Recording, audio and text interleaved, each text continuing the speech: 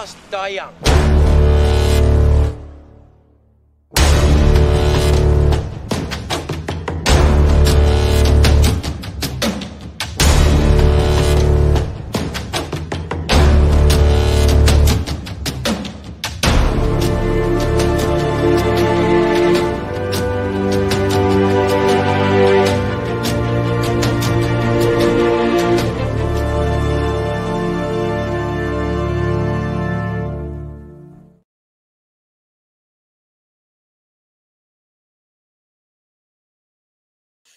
My mic was muted. I'm sorry about that. Welcome to another retro review and discussion with me, Lance Nilsson, one of the co-founders of the Outcast Creative.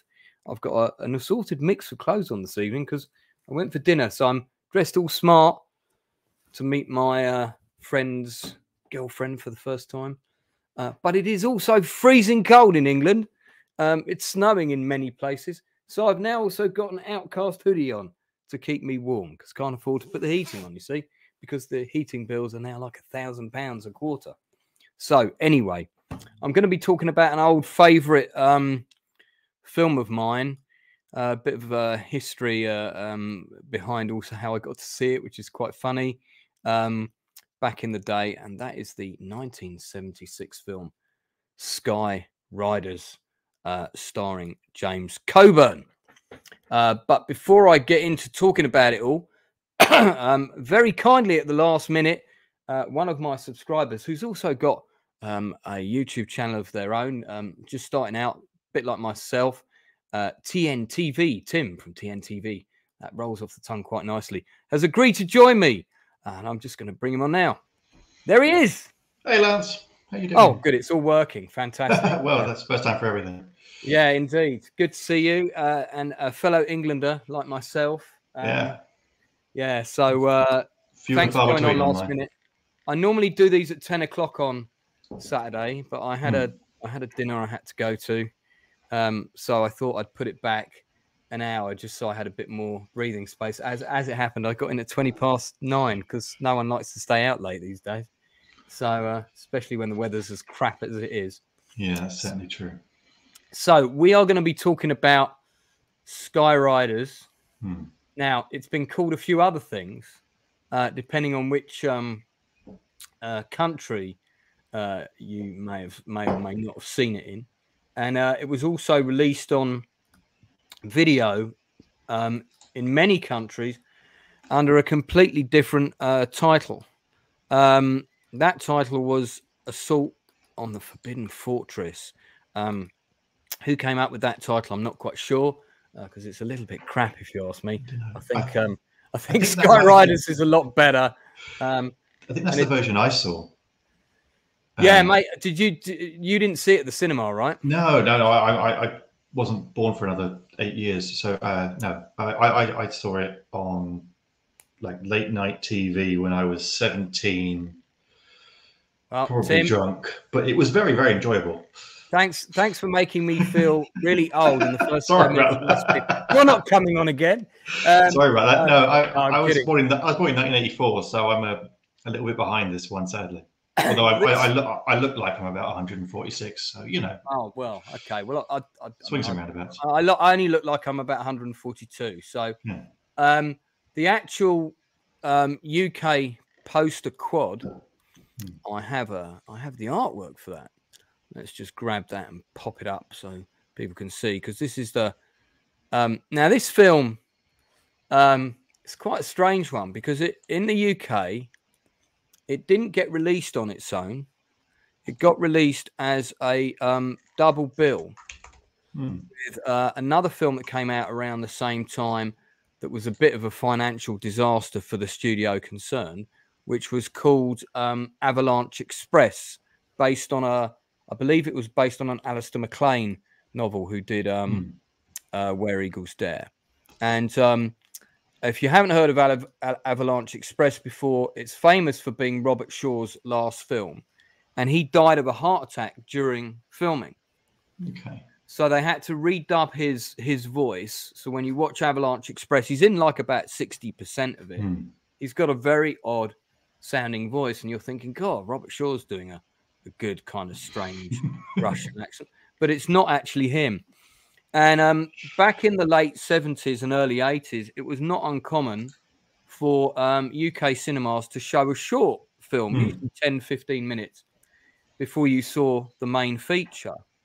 So we went to go and see the movies. Me and my neighbour, Martin Hodgson, we used to go to cinema a lot together, got dropped off by our parents, you know, pick you up at such and such a time. And this film was only on in one screen, and it was Sky Riders, Avalanche Express, Sky Riders, Avalanche Express, and it was a double bill. So we thought Sky Riders was going to be some kind of nonsense short that we were going to have to painfully sit through to watch our action film. And you know, and I'm sort of watching the first 5 minutes, and there's this big the movie starts with a very big helicopter shot, would have been a drone shot these days, going over Greece and Athens, and then you go into the suburbs. Very nicely done. And pretty soon we're at the residence of an American ambassador, and this is during the time of the Greek military junta. And so there was a lot of people rebelling against them in one way or another. And a group of, I guess you would call them terrorists, decide, it's never quite clear who they represent, but decide to kidnap Susannah York, who is the wife of said American senator, who's played by Robert Culp. And I suppose the big gimmick in the film is that they are held hostage in one of the monasteries in Meteora, which is in northern Greece, and is famous for several monasteries in a valley, all being located on the top of big rocks, as depicted in the poster. And the whole thing is the only way they can get in and get out and rescue them is with hang gliders. They could have just walked up the path, I suppose, but cinematically that wouldn't have been as exciting. So we were sort of watching it, and in the first 10 minutes, there's the kidnap scene and men with masks and machine guns, and I'm sitting there with my mate, because we must have been about 10 or something like that. We go, well, this is a very good short, isn't it? This is pretty good. And then Avalanche Express was not bad, but it was a bit of a hodgepodge film. They had to mess around a lot with the editing. It was not a bad movie by any means. The Sky Riders actually felt like it was the better film. So we went to see Avalanche Express, got another film thrown in for the bargain that was actually just as good, if not better, than the one we went to see. So that's how I got to see Sky Riders' story. You saw it on video, right? Or TV? I think I saw it late night TV. I think it was replayed. I say it must have been about 17, so 20 odd years ago. I used to work late in bars and restaurants and things like that. I used to come home and watch the ITV3, the late night replays of all the old films. Right.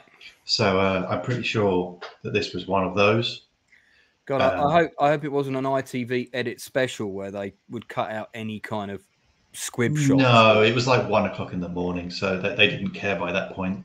Right. It's only the ones they do in like 3 o'clock in the afternoon where they have to worry about grandma. Yes, indeed. Yeah, well, the first broadcast of Lethal Weapon was infamously cut to ribbons on television so much. About 6 minutes long. Yeah, it's like the action scene didn't make any sense, you know. It was like people would sort of start fighting and then the fight would be over, and it was what happened to the middle bit. Well, Sky Riders, it's not particularly violent. I mean, let's talk about the film a little bit, and then we'll get into the cast. So the film was entirely shot in Greece, but surprisingly isn't a detective murder mystery drama set in an inexpensive hotel where all the actors can basically go on holiday for 4 months, but not far off. So they shot, like I said, they shot the entire film in Greece, and that was pretty difficult to do at that time because the military junta was still in power in 70. I think the film was shot towards the end of 75, going into 76, and this is where it was where the climactic battle of the movie was filmed. So this is the valley of I don't know if it's called the Valley of Meteora, but the area is known as Meteora, and each one of these is a monastery on top of a series of rocks. Are you a James Bond fan, Tim? I used to be. I must admit, the last couple have put me off somewhat. But yes. Yeah, I've got to say, I'm not a big fan of the Craig era. I have to admit. Well, I didn't mind his first one. Yeah, I liked Casino. Casino Royale was really good, and then it went too cerebral, and then it went stupid, and it tried to be Fast and the Furious meets James Bond, and never worked. No, I hated that. Before we go down too many rabbit holes. Yeah, that's careful. But on the subject of James Bond, this is the monastery that was used in For Your Eyes Only, which is the one that's only accessible by a lift with a sort of little winch thing. And then this is the one that was used in Skyriders, and you can tell it's the same one. And by the way, when Skyriders was filmed, this road was not here. This road was a dusty track. Yeah, it definitely wasn't there, because there's several shots where you can see straight down from here. Now, this distinctive staircase, which leads up to the monastery with this round section, features in the film quite a bit. It's packed full of terrorists shooting at people at one stage. I mean, it's a great film location, and can actually get onto the road and have a quick peek. Don't you love this? It's amazing, this stuff, isn't it? It's just it was never there back in my day.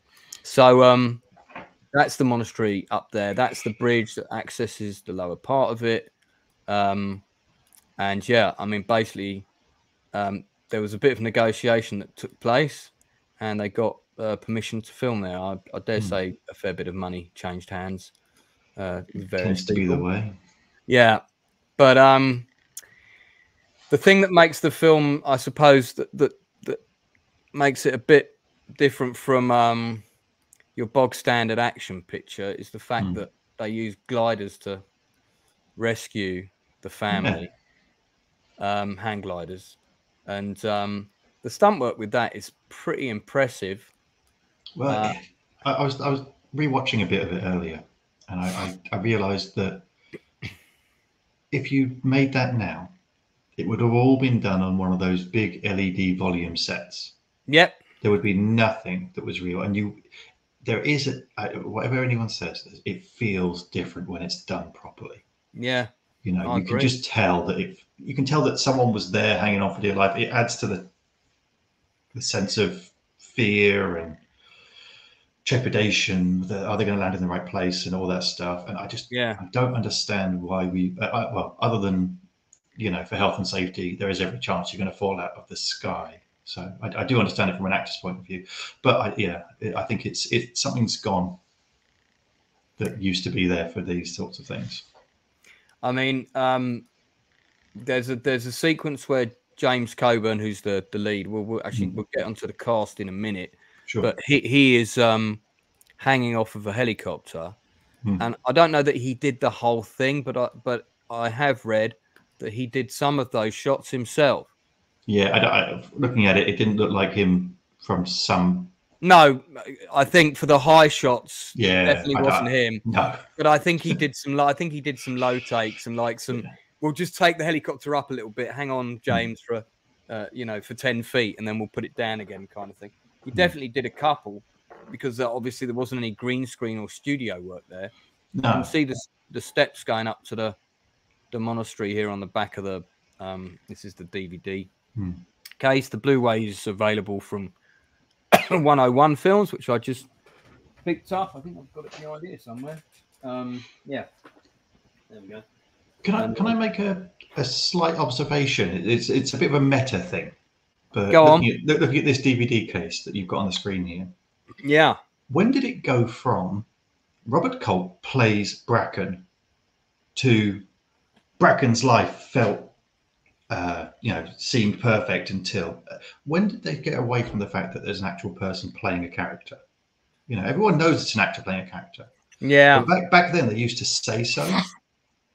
Now it's Bracken's life, brackets, Chris Hemsworth, whose life seems perfect with wife Ellen, brackets, it's not the same thing. You know, I think that they made a bigger deal of it being played by a person, and it was an actor, and they were doing a job. Right. Now it's almost trying to be too immersive to the point where I think that it becomes a bit. They're So a bit too clever for themselves. Are you saying you prefer the text laid out like this, or? Yeah, I do. Yeah, you know, okay. Chris Hemsworth playing Thor, who's right. X. You know, I mean, I just think it adds it makes the actor human. Right. Yeah, I got you. I think the actor is an afterthought at the moment to the character, not the other way around. And the actors, 5 times out of well, at least half the amount of time, is the reason you go and see the film. It's very rare that you go and see a film that you don't know any of the actors in. Well, that's certainly true for a lot of people. Not so much for me, but I used to do a lot of like indie stuff. I used to run a film festival, so I didn't know anybody. Which film festival was that? It was a little one near me called the Hyperdrive Sci-Fi Film Festival. It was out of Hailsham, and it ran for about 4 years. We had about 30 films we showed over the course of a weekend, the shorts and longs, and packaged into blocks. But yeah, it's just an observation. I wonder why we've demoted the actor to the character, not the other way around. See, it seems an odd choice. Yeah, that's an interesting fact. I mean, I have to say, when I write my credits out on play brochures and things, I tend to do it the modern way. Yeah, there's probably a very good reason for it. I'm just probably a little old-fashioned in the way I think about these things. I always think actor first, character second, not the other way around. Yeah. No, I hear you. Robert Downey Jr. is Iron Man. Well, let's get into the production nitty-gritty, cast and crew and all that kind of thing. So this was directed by Douglas Hickox, who's had an interesting career. Now, he died quite young in 1988 at 59. From what I've been able to tell, he died from heart surgery on the operating table. Yeah. And he did a fair few sort of British B-movie films. And there's not a lot of stuff that he did that I've seen. I think let me just put his Wikipedia page up because that was a bit better. As director, he did Brannigan, which I think was one of John Wayne's last movies. I never saw it, unfortunately. It's one that I will get around to at some point. Maybe if we do another one of these one day, if you forgive me for the early thing, I will watch it. It's not bad. He did Zulu Dawn, which we interviewed the second unit director of that on the channel. He was also second unit director on Bridge Too Far, and also director of Rambo 3. But that I can't remember if the interview got taken down because we showed like way too many clips of the movie with sound on it, and I had to be a bit more clever about it. So I've seen a couple of the films that he's seen. I think I saw The Hound of the Baskervilles. Yeah, I've seen that. Yeah. I think I saw one episode of the series, The Dirty Dozen. Yeah. It was not good. Wasn't good, was it? No. It felt very sort of studio now. No. He seems like a man who was very happy in the sort of Western era, and when you were trying to pull him into maybe out of that into more of a modern aesthetic, he wasn't very happy. Yeah. Look at the ones the ones that were good in this list and the ones that were bad. I'd say he was happier in the era of the Western. Yeah. Well, I want to give props to, because one of the things that's really great in the movie is the soundtrack. Yes. And the soundtrack's written by Lalo Schifrin, who's I've got several of his albums on vinyl. I don't have this one. I don't know if it was ever released. He is still alive. I thought he was long gone, man. He is still alive. That's amazing. 1932. Yes. Now, he's composed 91. 222. I don't know if that's 222 soundtracks he's done, but it will be. Yeah. Yeah. That's a huge number. So I'm curious to see which of the ones I've got in my collection. But from the point that, when I said to you, if you want to recap the movie, watch it from here. from the point that they kind of do the assault on the monastery to the rescue and the end of the movie, the soundtrack is continuous. It never stops. No. And it really adds a huge amount to the film. It does, but I'll tell you what adds a better amount. What I found most fascinating was he knew exactly when to stop the music. Yeah. So the music went away when it was something serious and heartfelt, when they were talking to each other. There wasn't this background drone of music. It was it felt very real and visceral because there was no background music. And then when it came back, it made perfect sense when it came back. It's very, very well done. So I have the vinyl soundtrack to the Osterman Weekend, which is one of his, which was the last film that Sam Peckinpah directed before he died. Not a brilliant film, but it's worthy of note. That's a pretty good soundtrack. He did a great score on Escape to Athena, but he was only the conductor on that. And I've also got the Blu-ray of Roller Coaster. That's another film that I picked up fairly recently. That's an old favourite of mine. Yeah, I've not seen that one. But he's that's the one where a terrorist is planting bombs on the roller coasters, played by Timothy Bottoms. And George Segal is the guy in charge of security, tracked with sort of hunting him down. It's a sort of 70s disaster flick, you know. Good little film, worth watching. It's aged pretty well. There's a couple of things in it a bit now. So obviously our lead is Jimmy Coburn, as he likes to be called. Sadly, we lost him in 74. I have written a stage play about the making of The Magnificent Seven, and that's his headshot from that. That's considered to be the movie that launched his film career. Yeah, he died in 2002, so he had a long old run. He's pretty good in the film. I mean, the script doesn't allow for a huge amount of character development with anyone, really. It's like, this guy's the ex-husband, these guys are the stunt team who, you know, do hang gliding shows. This is the wife. This is the current husband. This is the policeman.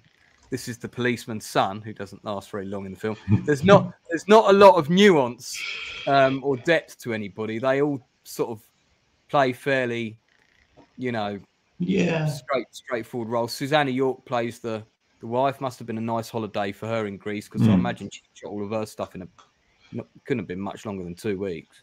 No, I've seen her in quite a lot of stuff. Very famous. She died in 2011, didn't she? I saw her in a lot of stuff. You would have seen her, her career. You would have seen her in Battle of Britain if you've seen the Battle of Britain movie. Yeah, I think I don't remember her from that, but yeah, I have seen that. She's the only female lead in the film. It's been a very long time. She's the one who has. She's the one who's married to one of the other characters, and I think he gets injured. And anyway, but yeah, she's great in it, actually. You got a couple of British character actors in this, but there's a few. There's a couple of European actors as well. This is quite funny because this guy's like, you know, beloved French entertainer, but he's playing a Greek police captain in a film that's shot in Greece. He lived a long old time to 94, so he only went in 2018, and he had 79 acting credits, mainly in French productions, but I have seen him in a couple of things. It was actually really. I thought he was very good in this, actually, and he. He's not bad. You know, it's not an easy role to put any gravitas behind. You know what I mean? He always looks a bit weaselly, but it felt like it could have gone weaselly very quickly. But actually, he managed to, you know, stand it up, and I think it's not difficult. It's not an easy thing to do. No, I mean, a lot of the characters are very underwritten. I mean, James Coburn plays the role like he's played a lot of other roles. I'll be honest. He played James Coburn. Yeah. Harry Andrews is a British character actor. We lost him in 89. He's been in all sorts. And it's funny because he did the voice of General Woundwort in the film Watership Down, the animated original version. So the villain. But you would have seen him in loads of things. He's got a bit of a bit part in this. He was in charge of the Light Brigade, which is a very good film worth seeing if you've not seen it. And I think I did, but I've got about 600 films that I need to watch again because it's been a long time. Only 600. Something like you know, films that I remember being good but can't remember anything about. Well, that's right. That's why we're here, to talk about them. So yeah, Harry Andrews is a good, solid actor. I can imagine the conversation. Listen, mate, do you want a holiday in Greece? We've got a couple of scenes for you. Yeah, sure, that sounds good. I'm pretty sure that was the pitch to most of the actors. Schedule me once at the beginning, once at the end, so I can sun myself for 3 weeks in the middle. Yeah. So John Beck, who is still with us, many people will know him as, I think his character name was Blue in Rollerball. And he was Jimmy Cahn's friend in the 1977 sci-fi epic Rollerball. Moonpie, that's right. Sorry, he plays Moonpie. And he's kind of, you know, one of the hang glider guys. Yeah, there he is in Rollerball. That's a film I've got to do a stream about sometime, actually. That's a film I've definitely got to do a stream about. We'll John Beck, high concept. Yeah. I mean, it's a very interesting movie. He was in, I'm pretty sure Beck was in Dallas for a while with, you know, J.R. Ewing and the original cast lineup back in the day. I might have that wrong, but I've got vague recollection of him being in that. Dallas, 67 episodes. He played Mark Grayson. That's right. I never watched Dallas. Well, mate, you know, again, it was high in its day. You were about 3 years old when that. Yeah, once you've been spoiled on JR, you can't go back.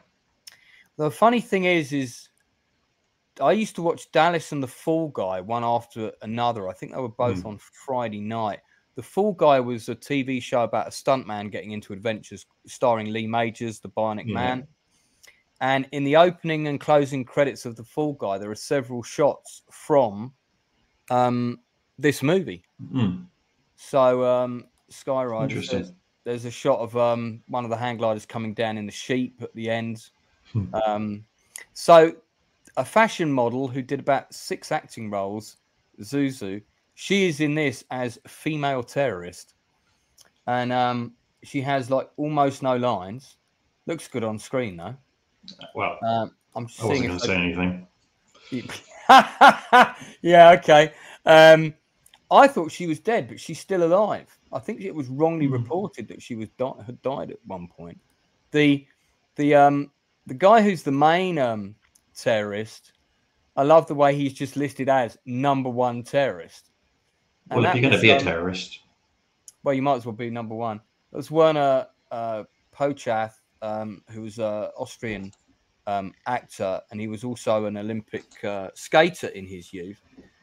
Tragically, he died of HIV in 1993. But he's really good as the villain. He's got a really good face. You know, one of those faces, you put him in a scene, it's just like one of those kinds of actors. You can't stop watching him. Yeah, he struggled to play a leading man, but yeah, I think as a well, there he is doing what he does best, playing menacing man with gun. But he's pretty good in this. I suspect his voice might have been dubbed in this movie because a lot of the voices have been dubbed in the film for sure, and the dubbing is not always very good. And there's also a lot of kind of off-camera lines being thrown in, which I think, being a filmmaker, I strongly suspected that some of them were written up later and added into the edit. Yeah, the Fast and Furious 7 approach. Yeah, indeed. Kenneth Griffith is an old favourite character actor who I met. He's in one of my favourite films of all time, The Wild Geese, where he plays Whitty, the medic, comes to a rather horrible end. He's got a really small scene in this. We lost him in 2006. Yeah. But he'd been around for a long time, was a very popular man, very well liked in the industry. Have you noticed how many of the people that were in this film have been in Holby City or Casualty? That's where most people cut their acting chops, you know. Well, this is the end of their careers, isn't it? Because it's just, yeah. Well, that's all the tabs you've been through. Nearly every one of them has been in Holby City. It's like you know, who can we get to play the old doctor or the man with dementia? Oh yeah, that guy. Yeah, that guy. So there's a couple of other people that I want to mention. So there's two very oh no, who's this one that's died? So Ernie, this guy, he's one of the rescuers, I think, in the movie. But is he? Oh yeah. Okay. Right. That's him on the left. Okay. This is in the Poseidon Adventure. Now that's a shame that he's passed away, because I really wanted to interview him. So a couple of things about him. So he's a really well-known, widely regarded, very well-liked stuntman who'd been in the industry for a long time. So on the Poseidon Adventure, which I take it you must have seen one Christmas. Yes. So when the ship turns upside down, he is the guy who falls off the table and plunges into the light fixture in the floor and gets electrocuted. Yeah, I remember his face. It's a really good stunt. He also, in the Towering Inferno, plays the guy who's with Steve McQueen on the lift going down, the fireman, and nearly falls to his death, but then they put an airbag and he's rescued. So he would have done all of the glider stunts himself. That's from Skyriders, that shot. Yeah, he would have done all those stunts in the movie. That I didn't actually know he'd passed away. That's a real shame to read about that. I think I remember seeing some of the things he did in Hot Shots, and some of the stunts he did from Hot Shots, but I can't remember which ones. They might be the ones doing the stairs. I mean, 144 credits as a stuntman, and second unit or assistant director. So he probably did some action directing. The other members of the rescue team are made up with Barbara Trentham, who died only 68, 2013. That's relatively young. I wonder what happened to her. She's got, you know, it's not a massive part, but she's quite cool. There's two ladies on the rescue team, and they do appear to actually do some gliding. Leukemia. Right. She was James Caan's love interest in Rollerball. That's the only thing that's the other thing I've seen her in. And she's related to, she was married to John Cleese at one point. Oh, wow. Yeah. I thought women didn't do action sequences before Jennifer Lawrence. Yeah, I know. I heard that as well, because she invented action sequences, you know. Yeah. And the medium of film. How did we get onto that? Anyway. Well, I find it funny when we're going through action films and there's all these brilliant women who very few people have ever heard of. And then someone comes out and says, I started this, who's like 14. Henry Brown is the guy who has... Now, he has Susannah York on his glider. I think he's predominantly an actor. And the shot where he gets wounded and he's on the glider, I'm pretty sure that was shot in a studio. That's the only shot that looked like it was shot in a studio. There was something janky there. Yeah, I agree. Because it just, well, it might not have been shot in a studio. It may well have been shot in a field. And they just pushed them in the air for a bit and put the camera low and everything's just blue behind them. But yeah, I mean, they definitely weren't high up in the air. He's still going. Mainly, I mean, it's interesting. He's a bit part actor. I think it's 69 acting credits. Yeah, he hasn't done a lot the last 5 years. I think he's probably retired now. But we should have got him on. Should have tracked him down and said, "Come and talk about it."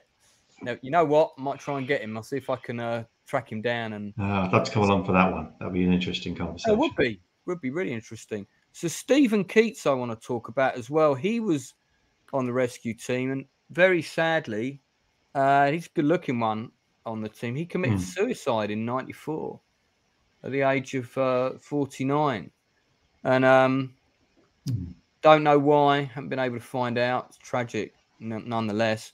And he did some pretty good roles in some. I mean, 91 acting credits.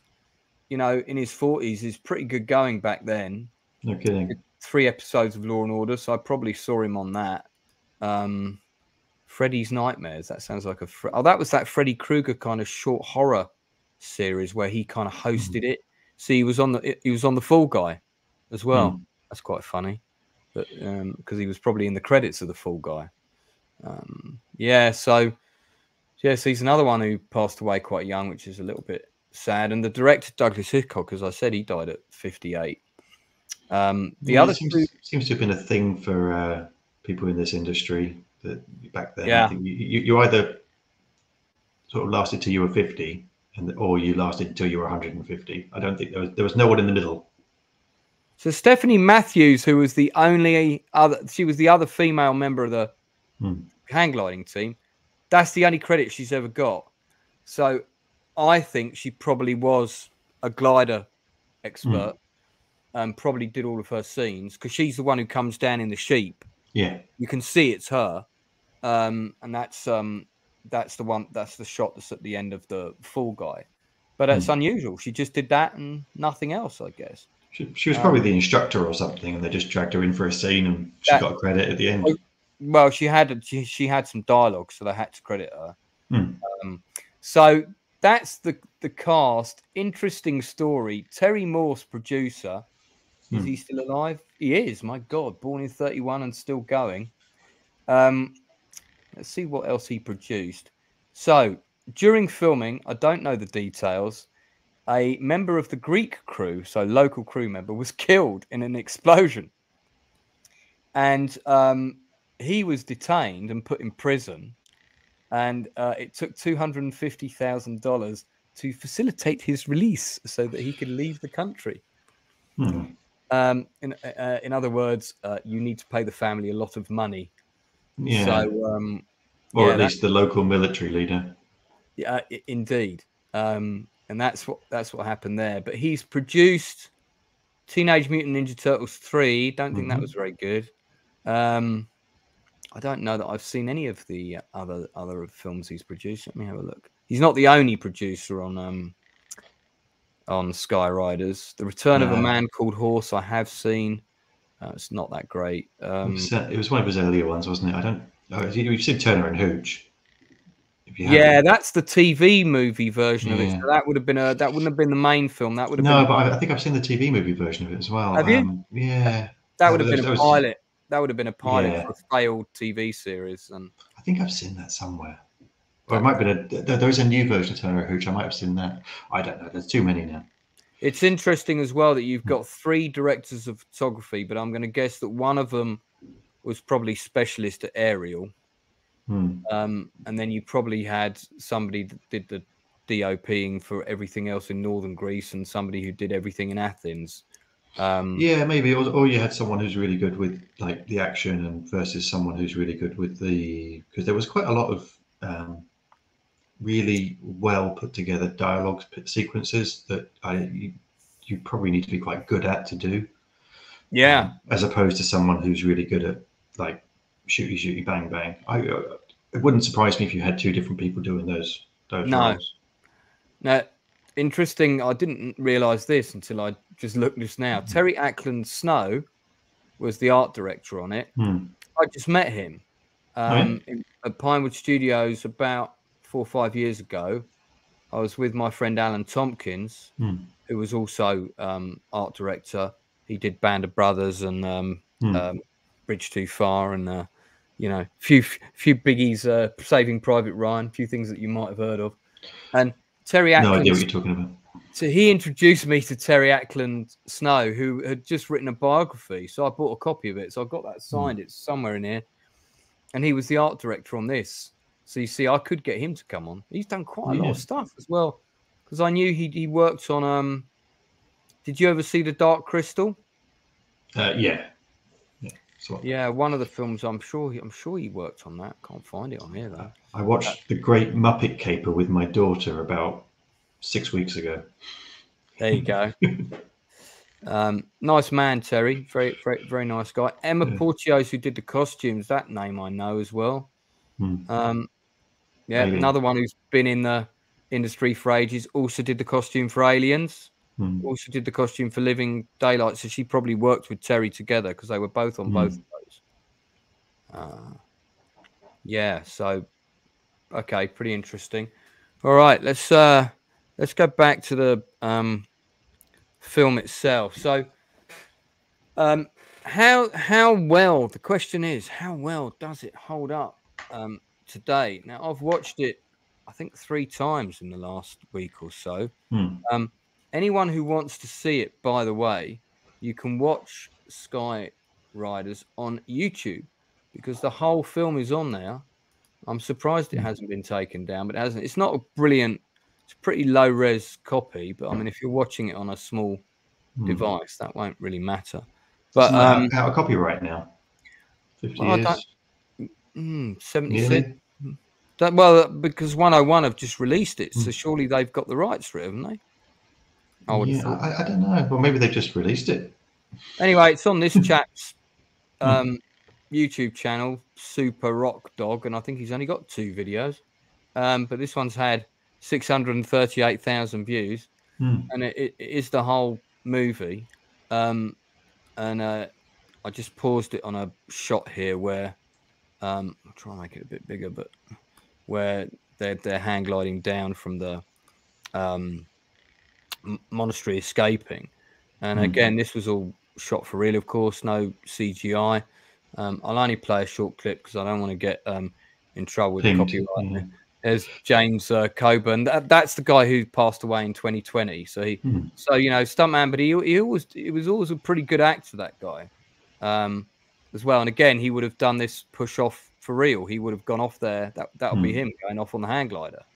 And I mean, when you look at them, then they don't look particularly stable, do they? You got like a bit of a frame and hang gliders, no. I mean, but they're a bit more sophisticated now. Don't forget, these are the ones that were available in '76. I've seen them now, and they're not as spindly as that. No, but they're just as dangerous. My wife used to do paragliding, and they used to have a couple of hang gliders go up there, and they're always getting stuck in trees. It's hilarious.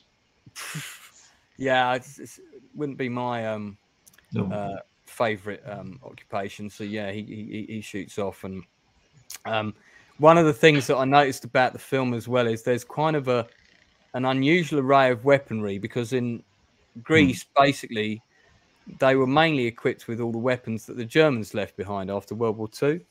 Yeah. So everybody seems to have an MP40, and there's lots of, you know, German heavy machine guns mounted on jeeps by the Greek police and this sort of thing. Yeah. But the sound effects for the guns don't match up. No. So they've gone to their library thing and said, "Oh yeah, that machine gun will do, and that rifle will do," and they're not the right. Yeah. I mean, I'm being really pernickety here, but they're not the right sound effects. No, but you got to remember. I mean, you remember seeing it live or as close to it, but 1976, no one gave a damn. No, I know. If it made a bang, no one cared. They weren't gonna. They wouldn't waste the half an hour to find the right gun back then. No, indeed. Oh, look, I can see Drunk 3PO, whose hat I'm wearing, is streaming as he often does on Saturdays. Yeah, I mean, it's there's not a lot of dialogue in the film. No. One of the things I noticed when I rewatched it is the scenes are very, very perfunctory, and the film didn't do tremendously well in America. It didn't do fantastic box office. It did a lot better in Europe. I mean, listen, as a 10-year-old kid, I kind of wanted action, excitement, and adventure, and that was what I got. And it's a good sort of 90-minute popcorn movie, you know. Yeah. And it's a lot better than a lot of the indie low budget. Well, it's better than all of the low budget indie action films that have been made today. What did you think when you? I know you kind of rewatched the last half hour.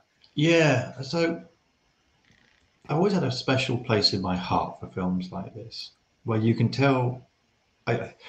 This goes back to what I said earlier a little bit, which is the amount of CGI we've got now. Anything like this is refreshing. Yeah, there is literally none. So you're not looking for it. Your subconscious, your lizard brain isn't looking for that or where did they pass that shot and turn it into CG and back again? Yeah. It's just, you know, it's real people doing real things, and I find that so much more compelling. I mean, I like the you say that there's not a lot of dialogue, and there isn't, but what there is actually I found really, really good, because it's just, they're not overly verbose. They're not talking on and on and on for no reason. It does exactly what it needs to do to move from one piece to the next, and I don't think that that's a bad thing necessarily, especially in a film like this, which is, you know, it's supposed to be shoot, shoot, bang, bang, go home. And I think it does all of that. And it is an interesting thing. You know, hang gliding is not exactly what I would choose to go and storm a castle. But if you're going to do that, then it's probably the best way. Yeah, I mean, it's funny because I wanted to watch Avalanche Express again this week, and I couldn't find it. And I wanted, if I was going to buy a physical copy of it, because it's one of the films I don't have, I wanted a Blu-ray. And I couldn't find it anywhere on Blu-ray except for an exorbitant amount of money. So, but I wanted to watch them both together again, so I could. Is it still the better film? You know. But I have seen Avalanche Express recently. I saw it about 3 years ago, and it was not bad. It still had the same kind of problems that it had before. But I think if I was going to sit down and watch one of them again in the cinema, and I can only pick one, I think it would be this. Yeah, I agree. I think I may have seen Avalanche Express at some point, but films like this don't really age because it's all done properly. I don't think this looks any worse than anything that comes out now. I mean, actually, just look. Other than the fact you'd have a high DPI camera on it, I don't think it makes that much difference. You know, there's not enough in it to justify the amount of progress that's been made. I think since 1976. I think it's just I'm not very good at explaining these things. I usually go away and think about stuff for 45 minutes before I talk, but it's all right. Yeah, there's something really visceral about this sort of film, and yeah. Well, this is Avalanche Express, and one of the things I've just realised from looking at it is that its release date was 79. So actually, Skyriders, if it got a release earlier than that in the UK, I wouldn't have seen it on its original release. I saw it when Avalanche, because Avalanche Express was heavily advertised on the TV, and that's why when I saw the trailer, which was full of action and all that kind of stuff, I was like, Mum, got to go and see that. And, you know, pester kind of thing. Yeah. So, okay, well, if Martin goes with you, because Martin was deemed to be the sensible one and slightly older than me.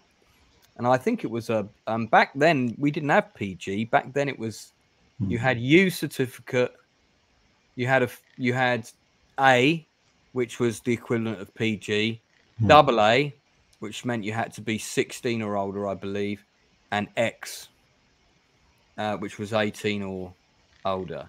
And fortunately, I was 6 foot tall at 14. So after that, me and Martin was even taller than me. We used to blag our way into 18 films all the time.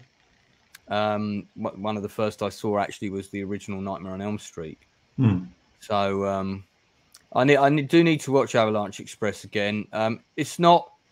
It's only got a 4.9 rating on IMDb, which I think is a bit unfair. It's not as bad as that. I think with the ratings, bear in mind how long IMDb's been around. You'd only go and look at it if you're reviewing it now. So people aren't looking at it people are comparing it to now. They're not comparing it to things of its time. I think that's the challenge with a lot of older films. If you look at the reviews, people say, "Oh, well, the CGI in that was awful." Well, yes, it was made in 1983. You know, what are you going to do? Well, the good thing is everything in this is practical. Simon Harrington's just said, "Hi, Lance," in the series The Fall Guy. Like we mentioned earlier, there's a sequel in the opening credits of James Coburn clinging to the helicopter. Actually, that might be. Let me see if I can get The Fall Guy opening credits. There's not just there's a couple of shots, Simon. We talked about it earlier. My man here is not familiar with The Fall Guy. No, I wonder if they got royalties for that. I wonder if that's why they did it. Well, I think it was probably all owned by the same studio, because this had this song, you know, I'm just a lonesome cowboy or whatever the track was. So it's got like a song. I don't know how much of this I can get away with showing. Yeah, don't play the sound, but you should be all right. Yeah, so you know, you've basically got a compilation of stunts. That's from Butch Cassidy and the Sundance Kid, and they're going down the river. That's from The Silver Streak. That's a great movie. I've got to do a stream on that. It's so underrated. I think it's a great stunt too. It's some really good stunts, and it's the best pairing of Gene Wilder and Richard Pryor, and it was the first time they worked together. And see, there you go. That's the shot from the Poseidon Adventure, and that's the guy from Skyriders doing that stunt. And that's definitely not him. That's Lee Majors going out for a walk in his alternative clothing. Yeah, there's Heather Thomas. Yeah, she was quite easy on the eye from what I remember. There he is, Lee Majors. There you go. So that's from Skyriders. And then I'm pretty sure you've got that's from Dirty Crazy Larry, Dirty Mary, or whatever. And which that's a killer ending, that. And then Sinverse. That's from Butch and Sundance. And I don't know what that's from. That's from Skyriders again. That's the girl who was only in. Well, she's only got one IMDb credit, and that's her coming down on the sheet. So yeah, there you go. Yeah, so that's The Fall Guy. Not going to do a stream about that, although there was a really good episode of it where they were this guy was ambushing a convoy with a microlight, and he was chucking grenades down, and that bad guy was Richard Lynch, who's the bad guy in the movie The Sword and the Sorcerer. Have you ever seen that? Oh, maybe. Not one I can remember. Oh, mate, you need to come on this channel more often. I'm going to give you all kinds of movies to watch. Yeah, I certainly will be. Sword and the Sorcerer was like a massive...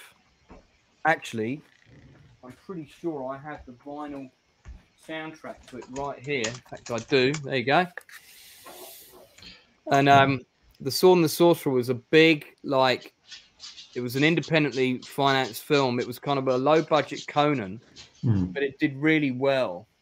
And I've still got all my vinyl soundtracks. I've got about 300 of them. And that's a film you definitely want to watch. It's got a really good script, and it's a lot of fun. It's low budget, but it's really well done.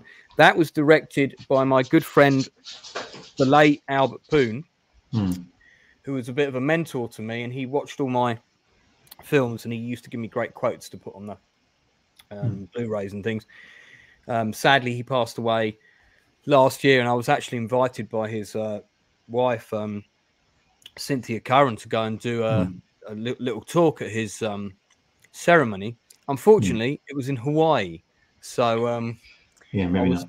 I would love to have gone. You can't claim expenses. It's a long way. I mean, you know, if I was a Tory MP, I could have done, but yeah, you know, but hey ho. So yeah, that's Skyriders. So if you want to get the Blu-ray, it's available. There's not anything particularly impressive on the Blu-ray. In fact, if I remember rightly, when you get the 101 set, you get the Blu-ray and the DVD. So you get them both. That's kind of nice. But I think there might have been a trailer. I don't think there was anything else. And the trailer is very 70s. It's not a good trailer. But it is a film worth watching. I would give it probably a 7 out of 10 on IMDb myself. Yeah, 7 out, because it's really good action.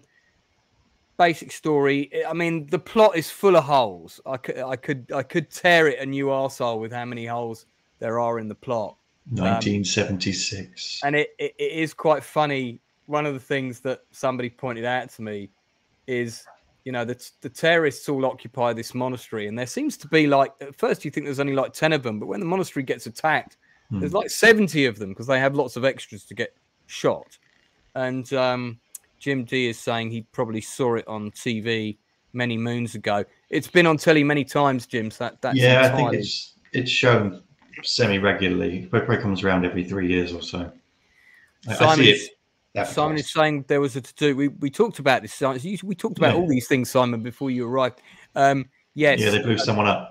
A Greek crew member was killed during filming, and there was a big bribe involved in order to get the producer out the country. Basically, kind of, you know, sort of pay off, so that didn't go any further. The family was, you know, $250,000 in the 70s. That'd be worth a couple of million today. So so solid 7 out of 10 from me. If you like your good non-heavy CGI action, if you're a Jimmy Coburn fan, which I am, Susannah York is not in it very often. She's in it a little bit, but she's not in it much. But yeah, I would recommend it. And I you know, so I've got a soft spot for it because I saw it by accident. And if you want to know why, watch the beginning of the stream because I talk about that at the beginning. I didn't even intend to see it. It was totally by accident. So before we wrap things up and I let my guest do a little plug for what he's got coming up and all the rest of it, I just want to talk about the other things that we got going on. So next weekend, let me get my diary here. Next weekend, I am doing a stream on Sunday. I'm not doing Saturday night. I'm doing it on Sunday, 9 p.m. That is a retro review on, I think that's the day I'm doing Silverado. Yeah, I'm doing the Western Silverado. With very young Kevin Costner. John Cleese is also in it, incidentally. Kevin Kline, Danny Glover. Fantastic film. Another film that I've also got the vinyl soundtrack to. And the music was done by Bruce Brofton, who also did the music for Young Sherlock Holmes, if you've seen that. And it's just a really great Western directed by Lawrence Kasdan. So I'm going to be talking all about that. We're going to be looking at the set because it's still there on Google Earth. So we'll be taking a look at that. And then the Saturday after that, I am doing a big stream on Yellowstone and the world of Yellowstone, 1923-1883. Are you a fan of that, Tim? I've watched none of it, but I will watch all of it. Well, I do recommend it. You can start. I've only heard good things. I've just been very, very busy. Yeah, I certainly. It's one that I need to get through. I was going to react to it on the channel, but I don't think I'm going to have time to do all of that. No. And well, that stream for me is already pre-packed. I've got my good buddy, Australian film director Matthew Holmes, who's like me, is a massive Western nut. Nice. He's directed The Legend of Ben Hall, which is great. He actually popped into our channel the other day just to say hello when we were doing a live stream, which was great. And awesome. He's coming on to discuss that with me. I actually, Taylor Sheridan is the creator, and I had a personal message from him the other day in my inbox. Nice. So that was very nice. I really rate it. Don't want to get too sidetracked into it now, but absolutely fantastic stuff. I'm also going to be doing, I've got a whole load of other films I'm going to do. I'm going to do The Long Good Friday, which you must have seen that, Tim. I have. Good. I was just getting ready to hit the ejector seat button there in case Tim had said no. That would have been a cardinal sin on this channel to have admitted such a thing. Yeah. Definitely the best British gangster film of all time. Yes. And I would say one of the best British films of all time. So I think so. If I listed my top 10 British movies, The Long Good Friday would definitely be in that list. It would certainly be in the top 10, I'd say, yeah. Copa Catania, who was my co-host last week, Yellowstone, think The Godfather, but the Sicilian Mafia traded in their suits for cowboy hats. That's a very good summary of the show. It's a great show. Yeah. And I'm a big fan of realism. It's very real. There's no wokeness in any of the shows in that world. So I really do like that. Although I did see someone earlier explain how that isn't actually true, but I'm going to go into it assuming that they were wrong anyway. Is that what they were talking about Yellowstone? Yeah, they're saying Yellowstone. Actually, if you unpack it in basically what they're doing is they're not using any of the woke language, but they're talking in the woke. They're still saying all the same things. They're just not using the stupid language that they use for everything now. I mean, I don't. Again, I haven't seen it, so I don't. I don't think Taylor Sheridan approaches any of his work like that. I just think he wants to tell good stories and puts good characters in. It's naturally got really strong female characters in, just like they've always been. If you look for them, I mean, obviously there's more now, and we get a lot more films from the female perspective. And yes, things have changed, but you know, you don't have to look very far back to find strong female characters, as Jennifer Lawrence will tell you, because as we all know, she invented them. She invented them all. That's exactly right. Indeed. But Jim's mentioned that the Wyatt Earp is never given the credit it deserves. Well, funny you should say that, Jim, because I just bought the Blu-ray of that and I just watched it again for the first time since I saw it at the cinema. And you're right that and Tombstone, which I've also just ordered on Blu-ray today, the director's cut, which I don't have and I've never seen. So I've got the director's cut of Tombstone making its way towards me. I'm going to be doing a stream on Tombstone. So actually what might be interesting would be to do a stream on Tombstone and Costner's Wyatt Earp and comparing the two and seeing how they stand up well today. Costner's Wyatt Earp movie is actually, is pretty good. And I have seen that one. It's interesting. He's saying I read somewhere that both films started out from the same script. No, that's not true, Jim. That's not true. They were totally separate projects that happened to start at the same time and had some similarities because they were dealing with the same history, but they weren't one project in the beginning. That's not true. I know my production history on that. So, Tim, tell us about your channel very quickly. So I do reactions. So I will watch through episodes of series. I'm trying to get into films, but they're a lot longer to edit. And I will commentate along with various insights if I have any, or just make fun and stupid jokes when I can't. So mainly TV series. Mainly TV series at the moment. I've just finished Wednesday, the new one, which is actually really good. I really liked it. I really liked it. Shocked as all hell. Honestly, I expected to be bashed over the head for 6 hours, and I wasn't, and it was lovely. No, we talked about that on a stream, which also came up, and I really enjoyed it. Didn't think that the parents were cast very well, but I watched a video with Az actually, and he was talking about that because it's what is original. So, because if you look at the very original cartoons of like the comic strips, the Addams Family, the original Addams Family comic strips, they're cast perfectly. Yeah, that's right. Yeah, because he was short and rotund, and he was. I mean, he was tall and skinny. I remember. I don't know how to pull it up, but I will. I'll send you a tweet after this, and you'll see. But now, because I think everyone fell in love with the ones in the 60s, and then more so in the 90s, who are more likely to be watching Wednesday are the ones that fell in love with it in the 90s. That's why it feels jarring. But actually, if you go back to the originals, that's what they look like, and I think it's pretty accurate to the source. You know, I'm always telling people that they should be following the source material more. I don't feel like I can hold this against them too much.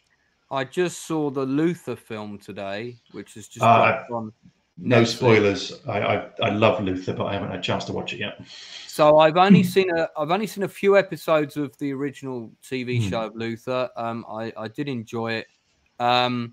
Basically, there you go. Copa Catania has just subbed to your channel. So you got one more sub. Thank you very much. That's very kind of him. So I thought the movie was superb. Last 10 minutes, it went a bit Villain's Lair, James Bond. I was kind of like, am I in a different movie now? What's going on? And that stretched credibility a little bit fine. There was a few unanswered questions there. Is exactly how this guy had done various things. Yeah, But Luther started doing that though towards the end of its run. It was very good at the beginning. I watched all of them, but I must admit I fell out of love with it in season 5. I just thought it wasn't worth. I think I saw all of season 1. That's when it was at its best. It was just really very gritty, perfect.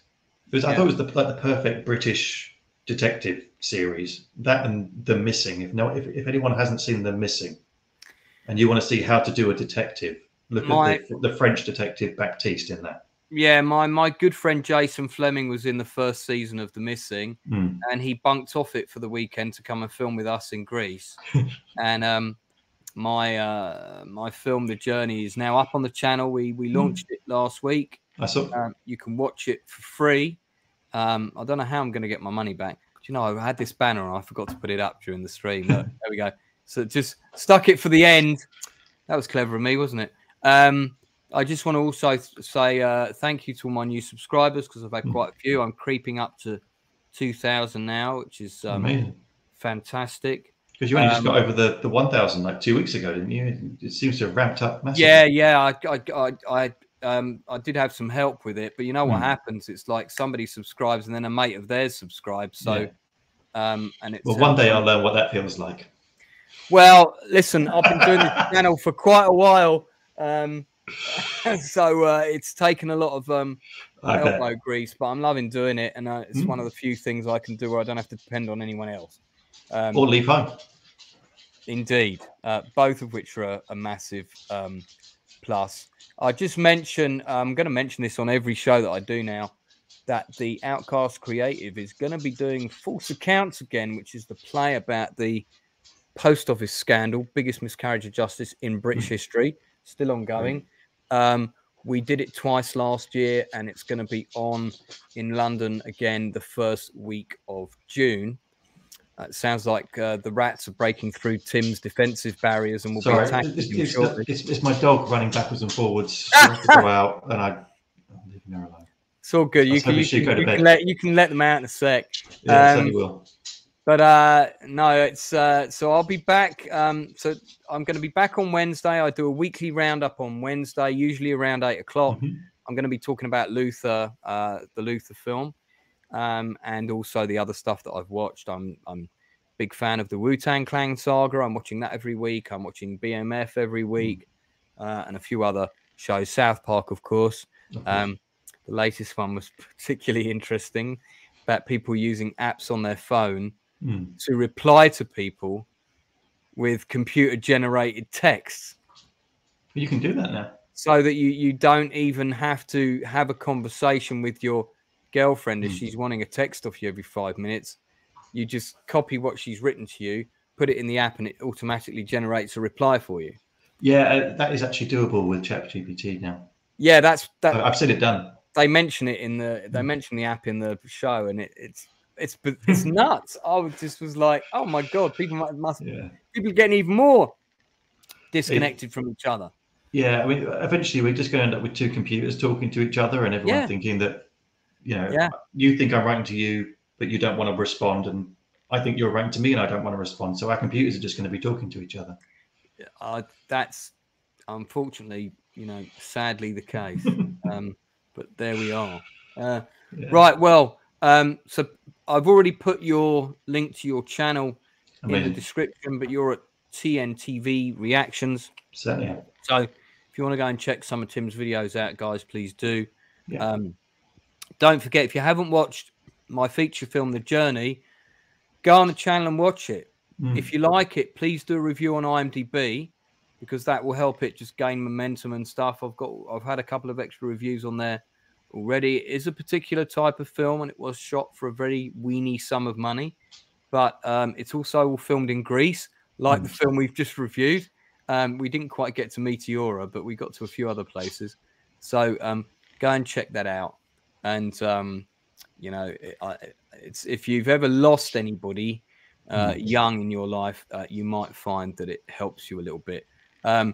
Jim D is asking about the post office scandal. Google Horizon post office scandal, and mate, loads of stuff will come up. There's also a ton of videos on the Outcast Creative. We run an acting class in London, and people from the acting class often we do productions, we do stage plays. We've done it once already. This is the brochure from the play last year, and this is all signed by postmasters who came to see the play, who were victimized by this terrible atrocity. Yeah, it's worth learning about because it's what happens when computers go wrong. The computers go wrong, and the police trust the computer and not the people.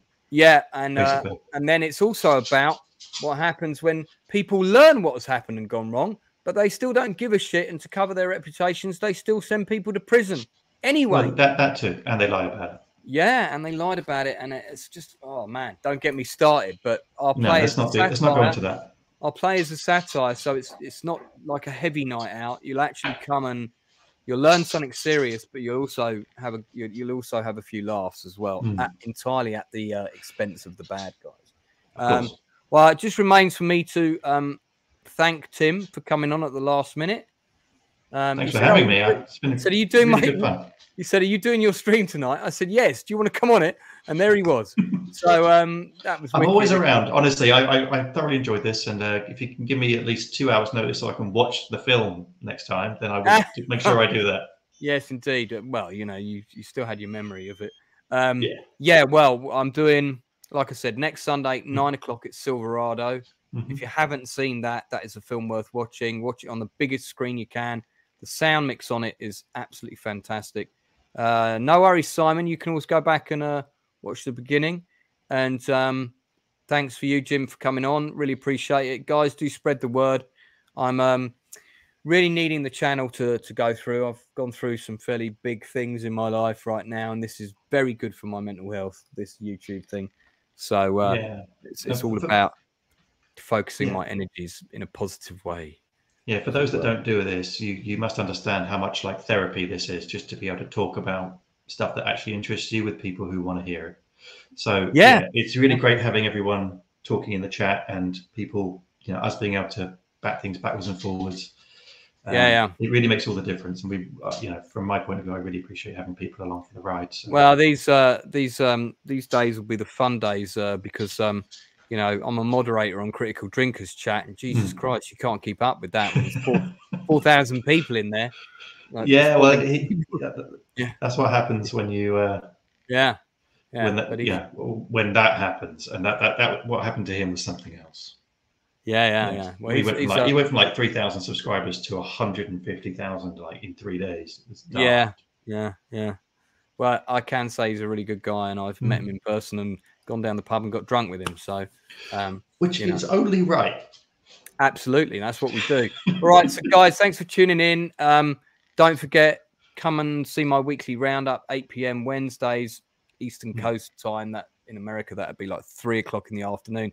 Perfect time to bunk off work early. Or tune in next Sunday, 9 p.m., which would be 4 p.m. East Coast time. For one of these about Silverado, which is an absolutely awesome film. And don't forget, if you haven't told somebody that you care about, you love them, pick up the phone and do it now. Don't send a text because that's crap. They like to hear your voice, All right, and we'll see you all again real soon. And